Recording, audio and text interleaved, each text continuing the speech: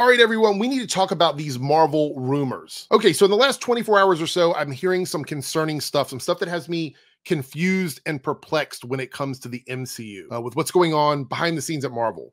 So Daniel RPK, a scooper who is been reliable as far as I know for a while, he has a few tidbits of information about Marvel. And let's go over what that is before I talk about what I think the problem is. Because I have to be honest, I'm very concerned and confused. The first bit is that Marvel wants to stop taking risk and focus on making hit movies.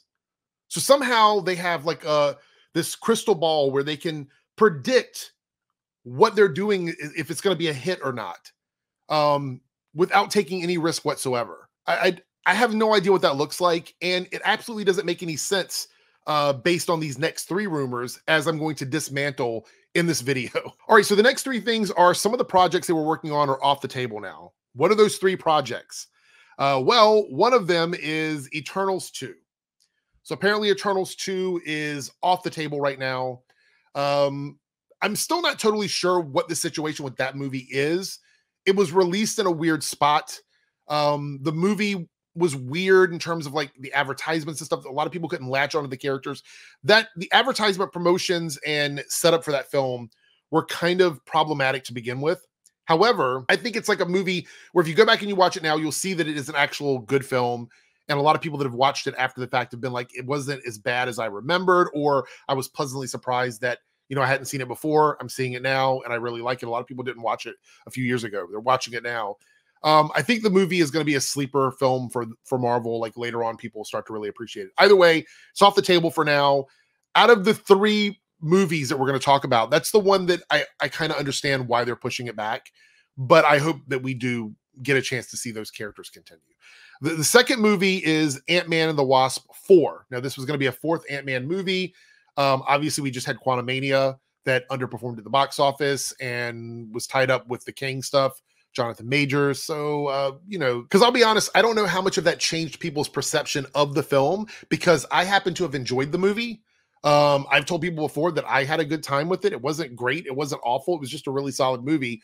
However, those movies, the Ant-Man movies 1 and 2, both performed pretty well. They weren't like massive, huge billion-dollar films, but they performed well.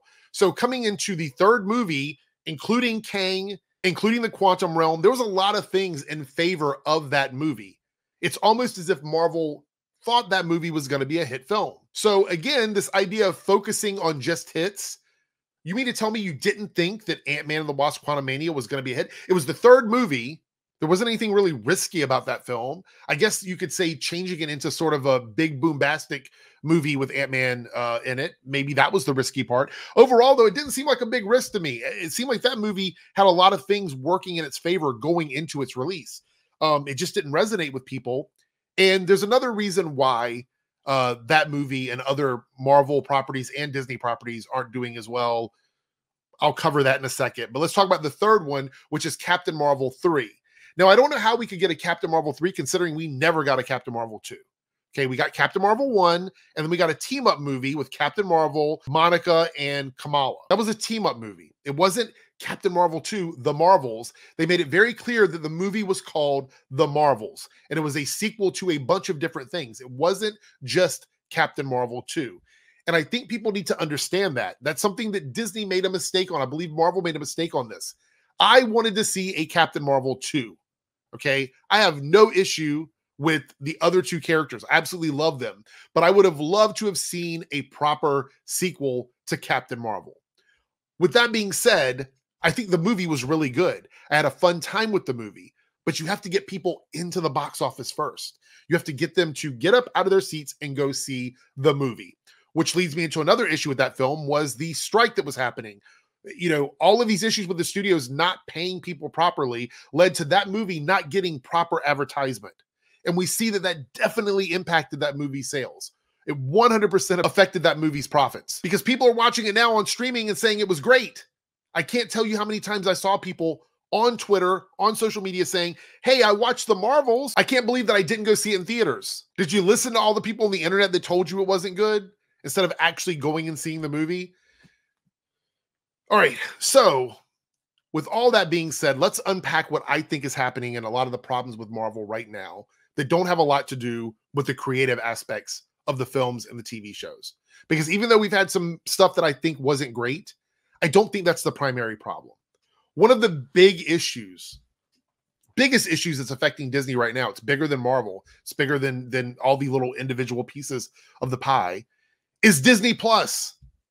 Disney Plus as a service got pushed so hard, so early on because of the pandemic and all the other stuff that was happening.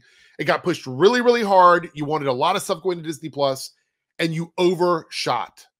You overshot because I cannot tell you the amount of people that I know anecdotally in my personal life and people that I know on the internet that have talked about this. A lot of people, especially larger families, do not want to pay to go sit in a theater and spend hundreds of dollars to watch movies when they can wait about 30 to 45 days and these things are coming to streaming.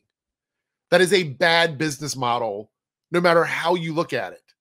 I can't imagine that the residuals and the people signing up for these services makes up for what you're missing in the box office.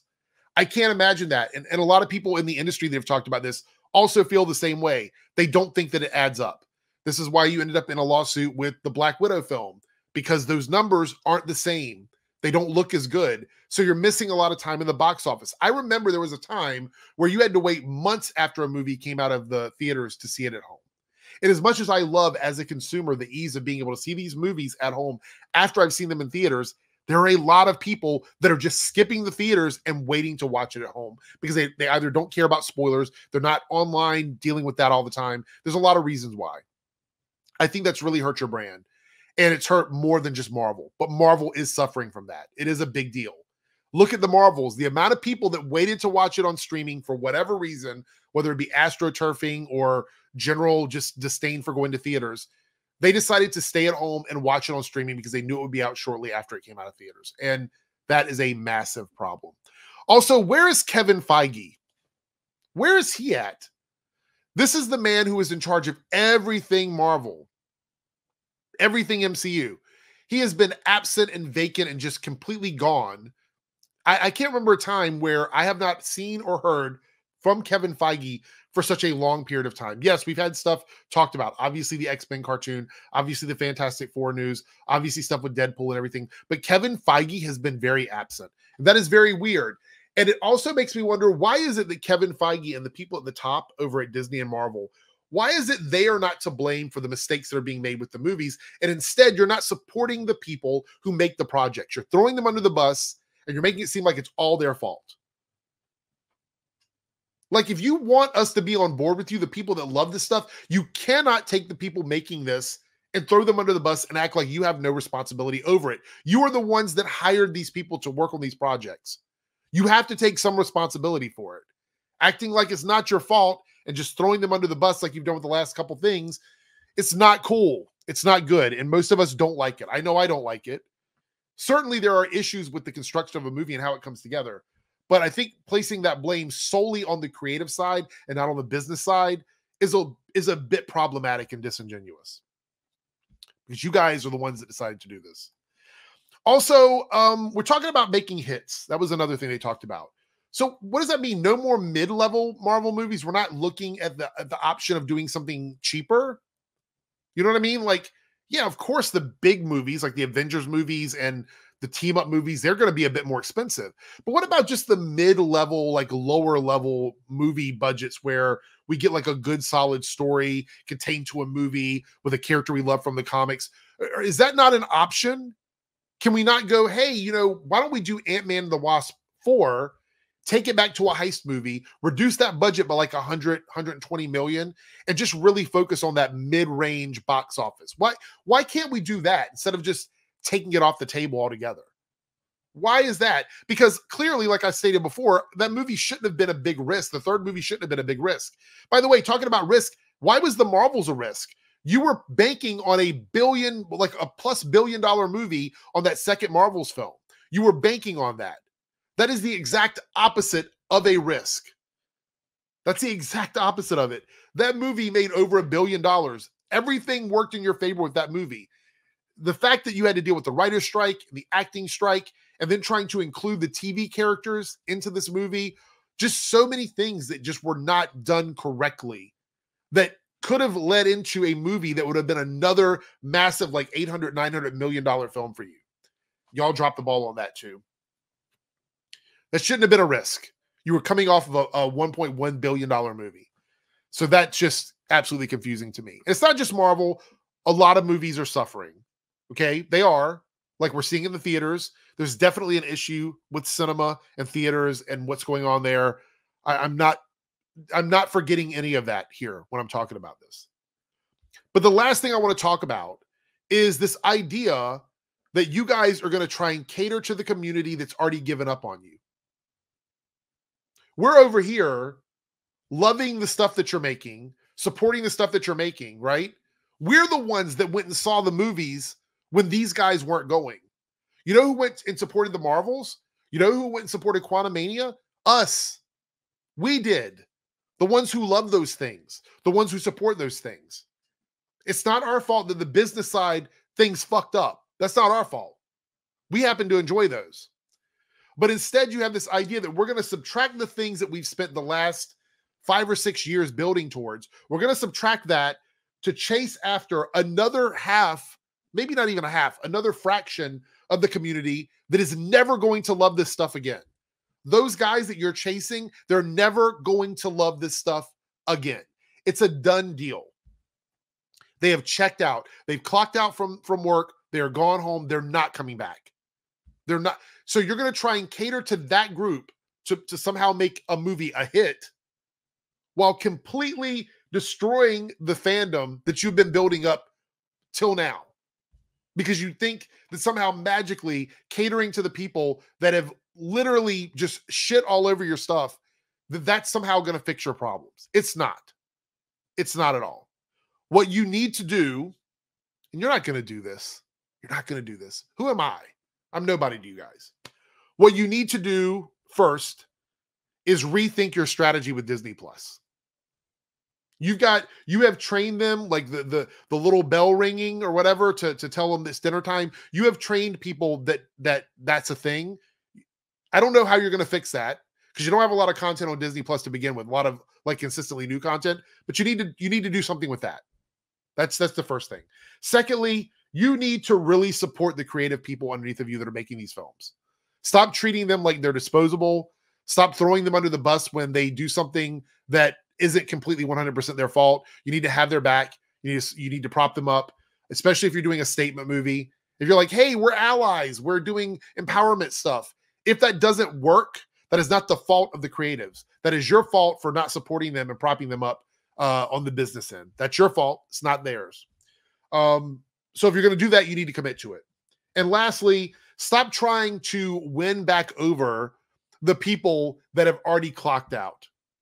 I know it's probably a tough pill to swallow, but all the people that are like Steve Rogers is my Captain America and bring back Tony Stark and we don't want to see, diversity in media or whatever. That crowd is never going to come back in droves. They're never going to come back and support your stuff that way. Do not try and cater to them. If you want to make movies that you think a general group of people is going to like, that's fine.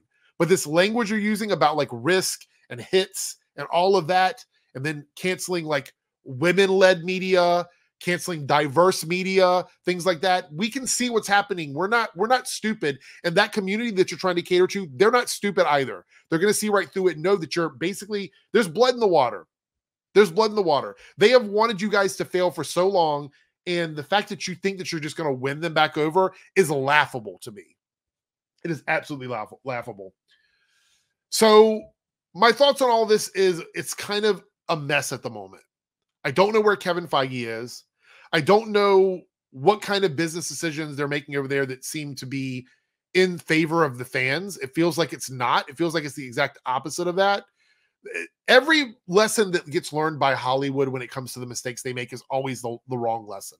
I can't remember who said that. I think it was Chris Stuckman that said this one time, that Hollywood will always learn the wrong lessons from things that don't work for them because they just do not see what's right in front of their faces.